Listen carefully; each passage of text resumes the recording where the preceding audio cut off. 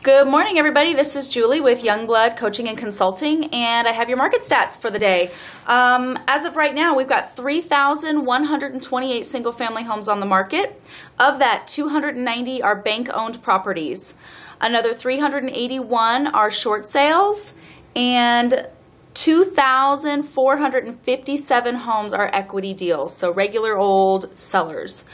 Last week we had 869 homes go into P or C status, so they accepted a contract. Of that, 87 were bank-owned properties, 289 were short sales, so we've got very little short sale inventory out there, just over a week. And 493 of those were regular old sellers. Probably shouldn't call them regular old sellers, equity sellers. Last week we had 485 homes go into sold status, so they closed escrow. Of that, 55 were bank-owned, 154 were short sales, 276 were equity regular deals.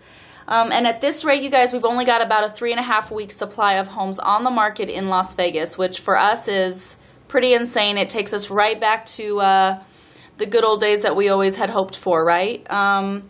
Now, for those of you who are actively, aggressively getting listings, there are 46 homes that were not short sales and were not REOs that did fail to sell last week. Those are expired listings.